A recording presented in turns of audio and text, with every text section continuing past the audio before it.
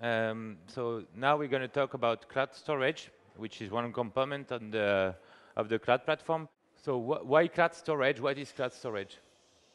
So the general challenge we detected in the market on cloud storage and on storage in general is that people have more and more difficulty, you know, to patch the system, to do replication, to do disaster recovery, to locate storage, and that's why we thought that because at Google we have a huge infrastructure, we have a lot of hard drive and a lot of capacity of storage, we could help people, so startups, companies, large companies as well, by giving them an easy solution to store any type of object up to 4 terabytes, and this object is automatically replicated in our cloud. So, and because we own our bandwidth, you know, all the fibers between our data centers, we can do live replication. So the idea is that you can upload from anywhere and have the files available from any other data center. So you can have a global storage system for your application and for your backend if you are in a mobile application development scenario. So main use cases we see, content serving. So people now are using cloud storage directly to offload the bandwidth of their website, because you can link heavy files directly to cloud storage because there is an HTTP URL that is associated with each of the files, and if you make the file public, the idea is that people can download directly the file. And because we have what we call an edge cache at Google, so we have, you know, thousands of network infrastructure in the world, the idea is that the first one is going to pull the files from the data center. That will be copied in our edge cache, and the next one will only go to the edge cache. So a practical example, imagine you store in Central Europe your files. Someone in Italy goes on your website or use your mobile application, requests the file, so it can be an update of the application. The file will be stored clearly in one of the main cities in Italy, so the next one won't have to go back to Central Europe or US. It will be much faster in terms of latency and in terms of bandwidth as well. Archive, backups, so that's quite obvious. Data sharing, because the idea is that you can share an object to any Google accounts, okay, directly, in a, of course, a very secure way. So the idea is that we have companies, you know, in the cinema who wants to have the original movie. They will store it and exchange it from New York or Hollywood to Europe directly using cloud storage, because this is very secure and very fast. Okay. Storage for application, of course, and for computation, because for all the HPC scenario, like high-performance computing, people are usually need to crunch a large amount of binary data, and they need to have that central storage and to request it to do the computation on each of the machines, and then give back the result. So that's another use case. So as I said, the idea is not like one hard drive on one server in one data center with cloud storage. This is really a global solution. This is something we are using at Google for a lot of products, and on the last slide, we'll have some ideas of which product are using it. So what we really think is key there is the performance of the network, so the accessibility to the file, and the replication, so the high availability of the file. So that's why we have, you know, SLAs 99.95 on this kind of solutions. The network, again, so between data centers, between the data centers and the end users, this is usually our network up to the very last mile, which is a telco. Like there will be from the user to our point of presence, maybe, let's say, fast web.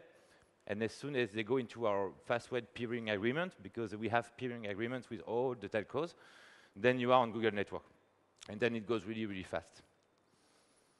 As I said, so it's up to 5 terabytes per object. I will show you. So you have like we call that bucket. You see it like a folder, and then within bucket you can create these kind of folders and upload, modify, archive. You can do also versioning. There's a lot of features. Okay, I don't want to repeat myself too much, but it's really about speed, reliability, and scalability in terms of storage. We have customers right now who are storing more than 10 petabytes, okay, of data. Next. Okay. How does it work? How can you use it? So as always, this is an API, so a RESTful API, And we, as always, have 3 ways so you can connect. So you have the API directly if you need to do deep integration with your application. We have a common tool called GSUtil, and I will show it after. And we have also the UI, so in the browser, and I will show it as well, so you can browse your files while you are testing. So the API, so as I said, RESTful, buckets and objects. So the idea is that that's really a snippet of what you can do. You just put on HTTP. So we do, as always, the client API to help you save some time if you want to use the Java client, I don't know, .NET client or whatever language to save some time and not work at the HTTP level. And of course, by REST, we mean HTTP headers, so really pure HTTP. So you can connect, what it means that you can connect from nearly everywhere, okay? And any kind of technology. It's very easy to do, to build a connector. And we have an ecosystem of partners who are providing appliances to this storage. Some features, so you can do streaming, resumable transfer. So if you have a large file upload or download and the connection point is broken, then you can resume at the precise byte where you were stopped. Optimize browser upload and download, and also you can do multi-part upload. I will talk about that later if you have a very large file. So resumable upload, so here you can see code snippets as well showing how you do that. You know, you will say which range you want to upload or download directly, so within a file, because we talk about large files, so of course you don't want to re-download or re-upload a full file. You can update, or you can download just a specific part of the file. The gateway is here as well. About security, how does it work? So there is a default hackers, so access control list, and then you can specify hackers per object. So you can imagine specifying like a permission to a technical account, so various set of permission, and you can map these permissions to the relevant object. And for browser access, we use O2 as always. So the GSUtil, so that's a preview, but I'll open my terminal from the Mac to show you how it works. An example from Python. Okay, so 3 lines. You just take the library and then you pass the command. And the URL is GS, Google Storage, you know, semicolon //. And the REST way, we already had an example before. So the ecosystem, these are the first ones, but there are new ones since then, who are building solutions. So I know that Panzera, Registrata, for example, what they do is that they sell appliances to large companies. And this appliance, the companies put them in their data center, and they can then do like network shares directly. So from your Windows environment, you can connect to a network file, network drive, and you don't even know it's cloud storage behind the scene. So they expose that type of protocol, and they do caching, so you have fast performance. So some use cases, NAS, very useful to augment. So you can say I have a limited space, and I want to be able to have more space, but I don't know how much I need. Cloud storage, because it's pay-per-use, you know, as always, it's very nice to have a burstable zone, you know, so you can extend. That's really enterprise use case, I admit. So that's not a pretty slide, but these are the main features, okay? We see, so bucket model, again, we insist on the reliability. So read after write, what we really mean is that you can really think of, I don't know, uploading a 1 terabyte file from New York and download it 3 seconds after from here, Roma, okay? And that will be the same file. You don't have to wait for a replication overnight. This is really a global, live, real-time. That's really the idea. The API, we are interoperable with Amazon S3. I guess we imagine this is our main competitor today. I talked about the access control and some new features about notification versioning, JSON API, etc., etc. Composite object as well. Composite object is nice because imagine you have a very large file. You can split it in small files and upload all of them in parallel, so you can optimize your bandwidth. These are some examples of the GCUtil command line. So this is pretty simple. You just GCUtil CP. GCUtil is a simple binary you can download in a zip or tar format and run it from any kind of terminal. So this is using shell. And it has basic functions, but it has also a more advanced function. So here, where you can get GSUtil, sorry. There is some links to the documentation, to the SDK, and the Python package is also available online. Here are the main functions. We won't go one by one, but just to give you an idea of what kind of functions you can do from GSUtil. Like the perf diag, nice also when you want to see if the performance is good between you and your network and cloud storage. The object composition that I've been mentioning earlier. So as you can see, you first you split your big file. So that's really convenient when you want to upload, I don't know, hundreds of megabytes or terabytes or more. You can split your file. You can do a multi-part upload. So it will run in parallel. So you can define a number of threads you want to run in parallel, and then it will compose. And then at the end you delete the compose, so it will regroup, of course, into a big files, your parts files, and at the end you delete your part files. So that's one way to upload very, very large amount of data. One example, 5 petabytes in 5 weeks, so that's a real use case from the UK. We can't yet disclose the name of the customer, but it has millions of users. It's doing like backups for end users. And they had to migrate from Amazon S3 into Google Cloud Storage. And what we explain here is that, so they started earlier this year, like in January, February. And that's the type of performance we get. Because we have, as we said, a strong network, so we have pretty good connections with other big cloud players. So 10 gigabits per second, even more when we reach the peaks. And how does it work? How do we implement such large uploads? So that's how it works.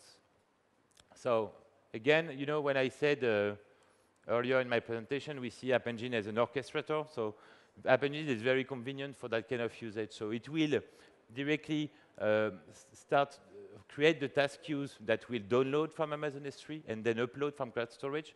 Compute Engine here is the right product to implement the migration workers and then you can imagine you can spin 1 to 10 to 100 machines as much as you want. You will be limited, of course, by the network, not by the number of machines. And then it will upload directly into the migration bucket. And the idea is that you need to check for that type of big uploads. You need to check the consistency of the files. So you can do directly that with CRC, okay, from another worker. That's the type of architecture to upload very large amount of files. So as I said, we are using it internally, like always. All Google products are always products we choose to build because we couldn't find the right technology on the market. It's true for Gmail, it's true for all Google products. So all these Google products are using Google Cloud Storage today, maybe even more because this slide is not really recent. And of course, BigQuery and Prediction, which are two other cloud platform products. What you do is you always upload on cloud storage, and from BigQuery, you have one command, so you can load into BigQuery before you run your SQL request. Prediction is using the cloud storage the same way. Okay, so let me show you the GSUtil stuff. So I need to sit down, sorry, and the UI. So first with the UI. So that's it. So here I am on cloudgoogle.com/console. This is really where you have access to all your services. I am on the cloud storage product for this. Sorry? You don't see the URL exactly. Yeah. I don't know why. Because the projector is going too high. Okay, it's not really important. The idea I can show it, but. So cloud.google.com/console. This is where you see your console. From where do you see them? Okay, from there. So it's okay. So in cloud storage, so this is the UI, the web UI for cloud storage. You see all the buckets on the left. So here we are on a global Google, internal Google demo platform project. So it's not only me. I have my bucket right there, Bastien-test, where I have some files And the idea is you can drag and drop directly a file from your Explorer. Sorry, it's not a good one. A good idea. I need to go with because Chrome is overriding that. Let's go with this type of files. No, I don't. So okay, let's do that way. I remember normally I have drag and drop, but basically let's go that way. So it will upload, okay, the file directly, and you will see it here, okay. And you can do exactly the same type of operation from GSUtil. Don't know if the resolution is good enough for you.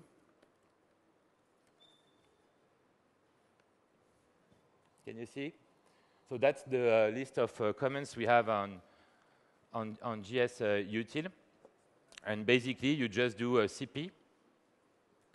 So I'm going to first delete the file so you can see the file coming back. So you can delete the object directly from here. I'm doing here with a small object, but I've been uploading, as you can see. Sorry. Oh. No. It's coming back.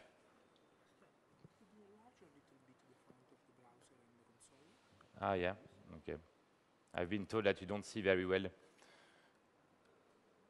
So that's the list of the buckets, okay, on the left. So we'll see them as root folders. And I am currently on one bucket, which is mine, Bastien-test, where I have some files that I have uploaded. And I wanted to highlight that that's not even a very large file. As I said, we can go up to 5 terabytes. So you can drag and drop normally from the browser, and you can also upload. So that's what I wanted to show from GSUtil directly. This is how you're gonna use it afterwards. So I am right now in my local folder, and I just do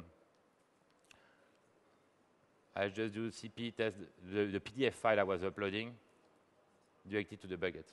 You don't see it? Right there. Okay. Thanks to the Apple OS. So it's uploading the PDF, and now, so I will force the refresh, and you see my PDF is back there, uploaded right now. It's even local time. Okay, so very easy. So of course there are many other commands. You can use the multi-thread version, etc. Let's try the perf stuff. Perf diag. No, not the right one. How is it? It's GSUtil. Ah, yeah, no, there is a whole command line for that. So I won't go into all the commands, but the idea is that it's really simple. You have your commands right there. You can upload your files, download your files, and do a multi-part uploads as well. Okay, and this is the UI, so you can do basic operation, like working on the object permissions, which group has access to what, and that's of course live. That's of course sorry, up. This is updated live on the icons of the object. Okay, I've been quite fast on cloud storage. So now what we're going to do is go with the infrastructure in general and compute engine. Okay, but what I would like, so unless someone tells me you have already seen the video, but it's 5 minutes long. It's Urs Olsi, so our director. Has anyone already seen that video, Cloud Platform Track Kickoff? It's really key, but because this guy is the first engineer at Google. He's now head of the whole infrastructure, so within which we have Cloud Platform. He's really inspiring, so I prefer to let him talk for 5 minutes rather than me. So it will explain you what we have been doing for 14 years with our data centers, our network. I think it's really important for you to understand that before I go on compute engine, which is the virtualization machine technology, where I will do some demo as well. Okay? So hope the network is with us. And I would like also to have a mic, please. The red one. Session at Google I/O. I'm Urs Hölzli. I run technical infrastructure at Google. And let me start by talking a little bit about the history of our infrastructure.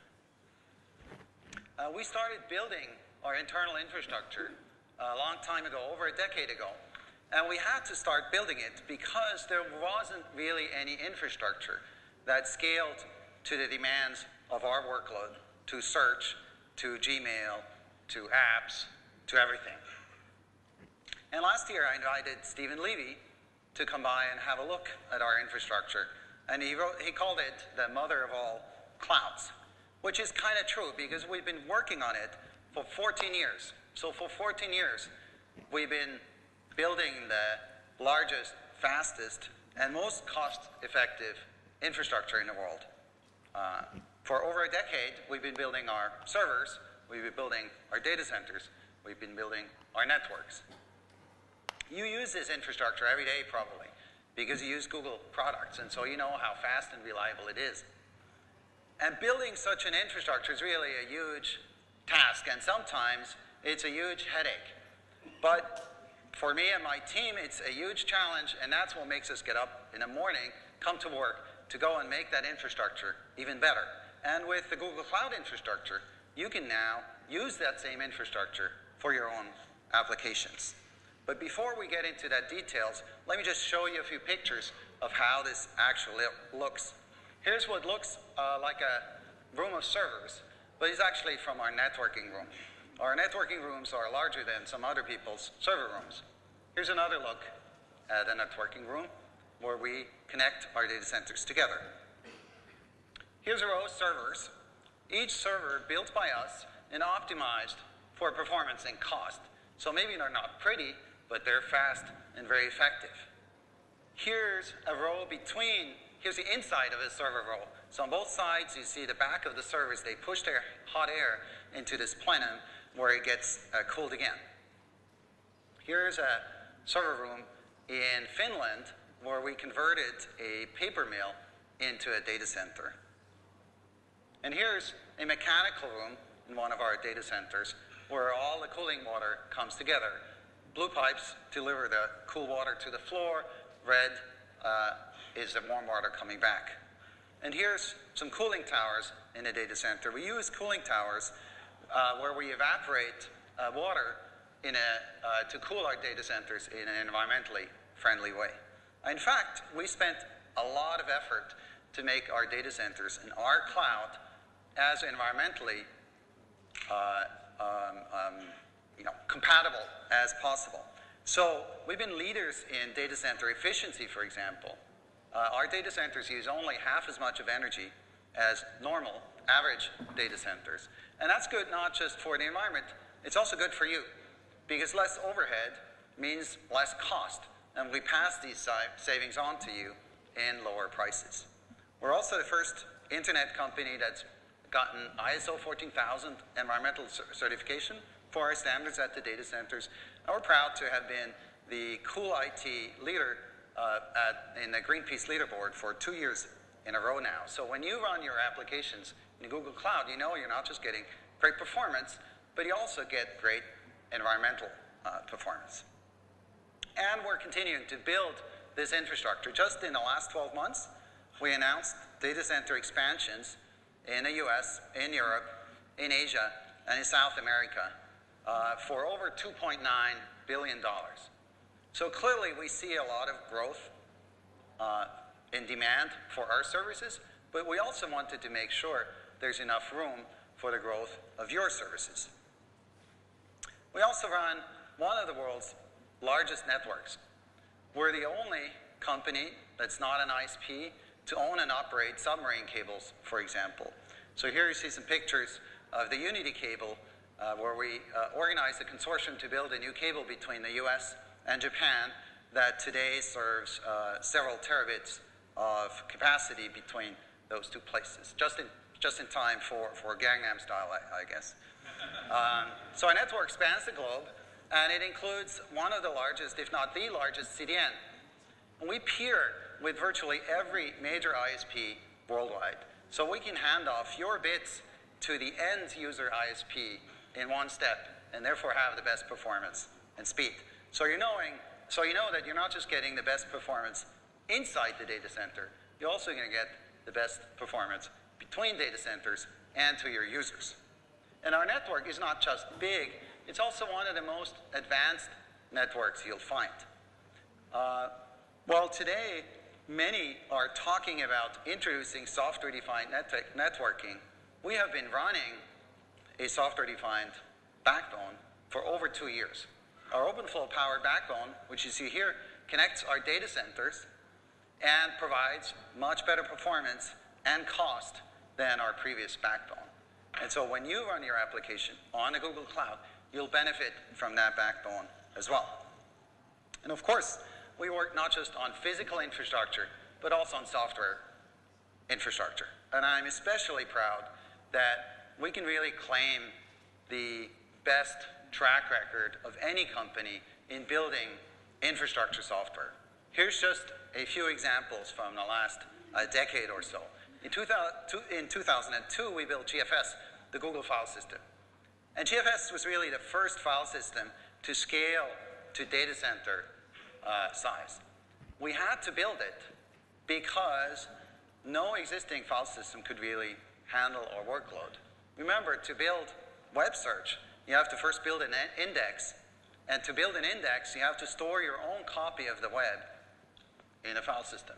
So that's why we built GFS, which later, a few years later, inspired Hadoop file system, HDFS.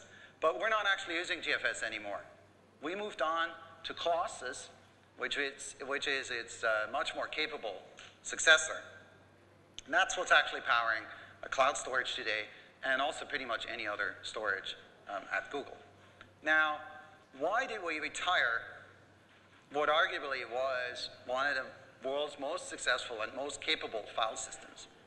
It's because we're building for the future, and we wanted a file system that was more capable, a file system that can handle workloads and storage pools at least 100 times bigger than GFS, a file system that has higher availability with multi-master and fully distributed directory, a file system that understands Flash, and so on. And we also learned a lot of things in the 13 years since we started using GFS. And all of these things have flowed into Colossus, and therefore we retired GFS. For another example, 2004, we created MapReduce, which of course inspired Hadoop and the whole big data industry. Similarly here, we have a lot of MapReduce still running inside the company, but we're not actually using MapReduce anymore. We use Flume, which makes it much easier to construct sort of large pipelines of MapReduces. In 2006, we created Bigtable, which is probably the world's most scalable NoSQL infrastructure, and very likely the most battle-tested NoSQL infrastructure there is. Almost everything at Google uses Bigtable. So Gmail, web indexing, G+, if they use a NoSQL system. So pretty much everything runs on Bigtable today. But of course, we're already working on making it obsolete. And last year we talked about Spanner, which gives you a similarly scalable and similar performance system, but with transactional consistency. So I hope you're catching my point, right? Not just one. Let's stop there. If you want to see the whole video, you just search. I will show you after, because I want to work on this slide as well. So it's really interesting to see all these products. Maybe you haven't heard about Fragile from Java, because these are usually our internal code name for project. But what you need to understand is that we built App Engine data store. It was Bigtable, by the way. And so the initial data store of App Engine, when App Engine was released in 2008, its cloud data store, the cloud data store of today, originated from here, Bigtable. What you see here, Colossus, so from last year, it's Google Cloud Storage. So it was a great introduction to Google Cloud Storage. I should have put it before my, my Cloud Storage presentation. So this is the internal name of Google Cloud Storage, okay? And Dremel is the internal name of Google BigQuery. So we have all these internal technology we had to build because we couldn't find any technology in the market to serve our needs. And when we see that other people are interested by this kind of technology, we just choose a name, an external name for it, and pricing, and we build a website, and we put the product online. That's really the idea of what we're doing on Cloud Platform, is giving you the consequence of our research, of product that we use every day, so you can use it for your own needs, okay? So having your application powered by our cloud, that's really the general idea. And if you search for this kind of videos, just to show you where you can find it, so this is on, you search for Google I/O sessions, and we will go there, and on Google Cloud Platform, you will see all the sessions, okay? And you have very interesting things. For cloud storage, you have it's a 30-minute video usually, importing a larger data set. So my presentation was inspired from that, of course. And then the backend we discussed this morning, from nothing to never 9 minutes, cloud backends for your Android app was also there. So I really encourage you to have a look, because these are our product manager, architect, who are explaining how we think you could use our technology. Okay. So now let's switch to Compute Engine. Now you had a great introduction from Urs, and you better understand what kind of work we've been doing. So we start with a few slides, and then with a demo, and then we go for the coffee break. Okay. Is it possible to make a couple of questions? Sure. Yeah. Sorry. And by the way, if you have questions on cloud storage before I jump on Compute Engine. I have just a couple of questions. The first one is your strong read after write consistency model covered by your SLA? Yeah, okay. It's part of the SLA. Okay. The second one will be, does it still cover the listing feature? The listing on Compute Engine? On the cloud storage? I mean the consistency model, does it cover the listing of the object that you store in the cloud storage? Yeah, because it's a metadata. So the idea is that a bucket is like an object with children, because this is a tree model. So you can list. Yeah. So every time I require a list of the objects that I stored, I get a full read after write consistent list of the objects. Okay. Yeah, exactly. Wonderful. That's one of the features. If you have other questions, one over there. You give, yeah. Okay.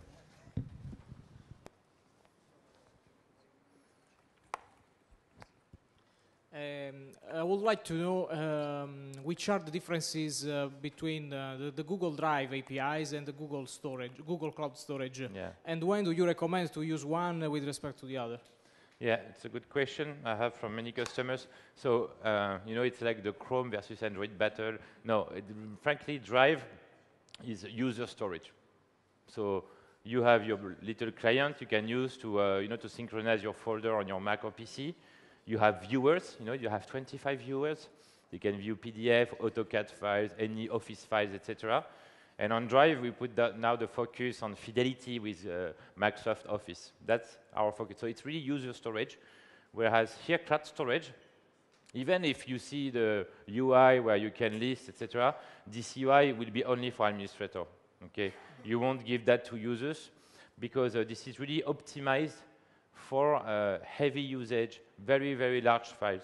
So of course you could upload 3 doc files in cloud storage. When you click, it will re-download the files. So use Drive instead. Then it's a matter also of load, not load, but overall size. So cloud storage, Drive is up to 30 gigabytes now. We have a common, and there was an announcement with Gmail. We now pull the storage. And here, with cloud storage, you can go to petabytes, virtually no limits. Okay. Okay. Are there any differences with respect to permissions we can assign to files in Google Drive and in cloud platform storage? Yeah. So in Drive, you set the permission, owner, viewer, editor, to other users in your domain or any Google account. Or you can even put it fully visible on the web, or anyone with the link. There are various models. And again, cloud storage and Drive are totally different products. This is not the same team.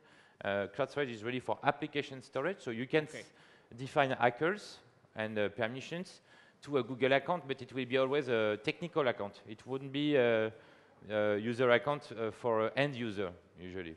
It can be like a group, a technical group, etc. Because the cloud storage, you will never expose it to the user. You will always use it as a backend of your application, and your application will talk to cloud storage and talk to the user, but not the user to cloud storage. That's not a real use case that we see. The closest the user can be to cloud storage is when you have the Penzura stuff with an appliance, where it's browsing cloud storage but it's connecting to the appliance actually. And just before on Drive, I said 30 gigabytes. You can go, you can buy more storage. It's not limited. It's what you have by default. Thank you. You're welcome. Okay, want to move on compute engine? Sorry, just a small addition. I think that you can use Drive also when you have to manage some personal kind of storage. So for example, on Android, it's very good to use Drive to store the preferences of your applications or stuff like that. Instead, I think that cloud storage is better when you have to store something that is globally available or not related to just one user, more or less. Yeah.